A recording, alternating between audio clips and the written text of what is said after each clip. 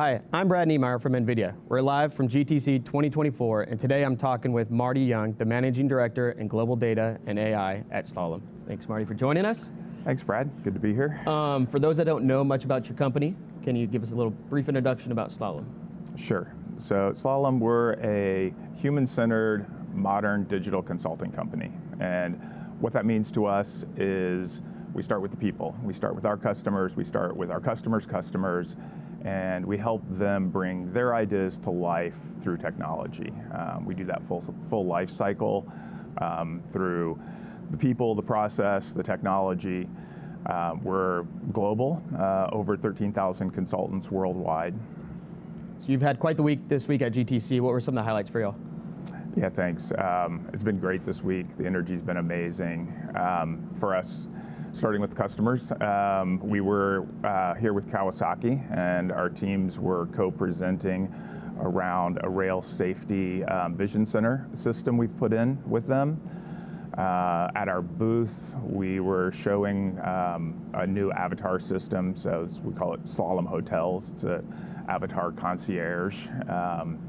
And what I love about that is it's a multimodal way to interact. It's multi-language. The avatar itself can pull in different things like menus, photos of things around the virtual hotel, all built on Tokyo Framework. We partnered with Convey and with the Nemo as the engine behind that. We also are showing a new integration of Nemo into Salesforce. I believe we're the first company to do that. We've been working. We're a big Salesforce partner. One of the things we love to do is bring partners together.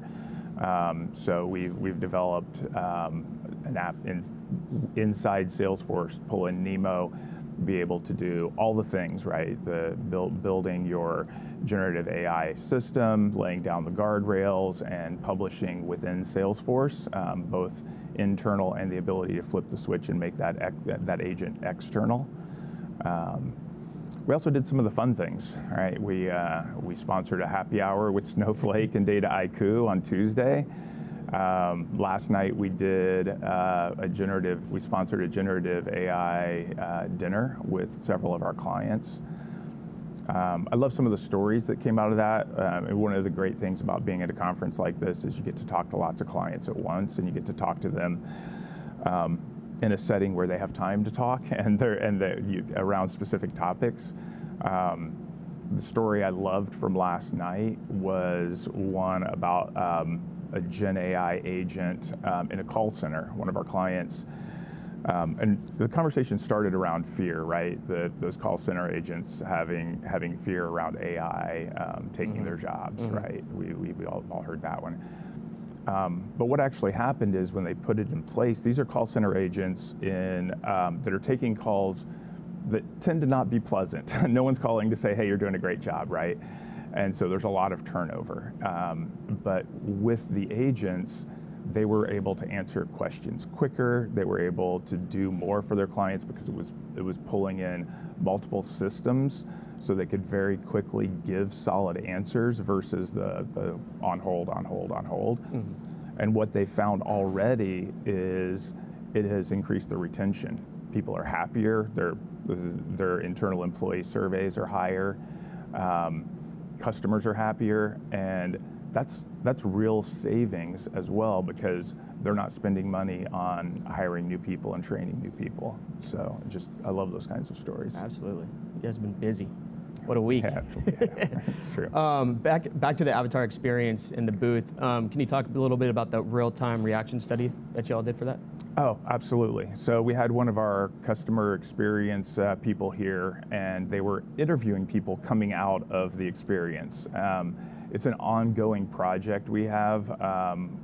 Anytime we're rolling out Gen AI, to gauge the reactions, to have some deeper conversations around what people were feeling during the interaction, what they were feeling coming out of the interaction, what they would change, and it's just all part of our ongoing evolution of making sure those experiences are all they can be. The technology behind it is so great, it's so powerful to be able to bring this information to people, but if you don't have the right experience, you lose all the power of that technology. Absolutely. Yeah, thanks for sharing about that. And then with Kawasaki, can you talk about that project on the railroads? Absolutely. So I guess first, it's important to know, if you don't already, Kawasaki is a major manufacturer of equipment for railroads, that rail cars, locomotives, both traditional and high speed. Everyone thinks about motorcycles. Well, I was going to say, right? That's how I think of Kawasaki, right. as a motorcycle. It's a huge company. They do so much more. But within the rail space, they've been a manufacturer for a very long time. They have very deep relationships with the railroads. And what they've started doing is evolving into a services company as well for those clients. And so one of their ideas was around improving rail safety. In the US, there are over 130,000 miles of track. And the current system to monitor for issues is complex, and it's very manual. A lot of manual inspections, or they use specific train cars that are equipped for it. That they have to essentially clear the track from other business to run. They have to have crews to run. It's very intensive and expensive. So they wanted to get beyond that, and so they called us in, and we've been partnering over the last year or so, building a vision system that uses Orin at the edge to collect data on the track. So first, to make the collection easier, we've developed a vision system that goes directly on the locomotives, so it can be running with all the trains that are already running. We're using Orin to search for defects in real time at the edge, and then moving that into a model where we're using cuOpt to then go do the maintenance plans, optimize the maintenance plans, so that they can much more quickly identify problems and go fix those problems, making trains safer. Yeah, that's great. Any kind of success stories from using cuOpt and Orin at the edge that you can share? And so, I guess one of the main things, and this is, I'm going to go back to people, right? All of that power lets the rail companies optimize their maintenance with the push of a button, but it's where that button goes that matters, right? Jensen dropped by the partner reception a couple nights ago, and one of the things I loved is he was talking about NVIDIA's already done their job, right? They have put this super powerful technology in our hands, and he was imploring us as partners to go make it useful. So the button is all NVIDIA, right? The technology is there, but the vision system, the optimization engine to push the button. The front end of this was a mobile app that the maintenance managers for the railroads can use to actually go do the work. And so they have their automated optimization schedule, but then that changes for a lot of reasons out there in the field, right? And so it could be someone doesn't show up for work, or it takes longer to do one of the projects, or they have to prioritize something because of union regulations. And each time they do that, they can push that button again, and they can re-optimize in real time because of the power of the technology. And so that makes the life of that manager, who used to spend hours redoing the schedule every single time there's a change, that saves them time, improves their life, improves their work experience, and to me, that's the real power. Absolutely. And you mentioned Jensen, saying, what are you going to do with this amazing technology? And of course, we announced a whole bunch of new technology at this GTC. It kind of leads us into what's next for Slalom in this coming year. Yeah,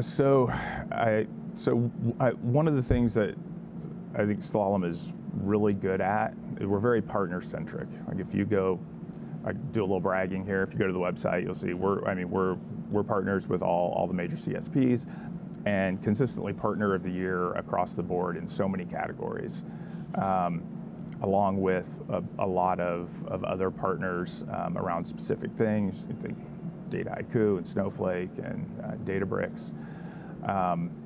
And so I see us spending this year really bringing it all together.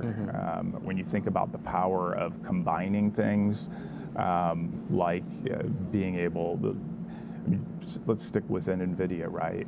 Just bringing together Omniverse for digital twin and simulation, along with cuOpt to then optimize within that framework, and Nemo to then bring that information, through agents to the edge where there's Orin, right? And I think more and more we're going to get beyond the single technology solutions and build true frameworks to do the most exciting things. Well, we're excited too. Marty, thanks for joining. Thanks to Slalom for being here today, or this week with us. And thank you so much for watching. Be sure to explore all the sessions in the GTC catalog.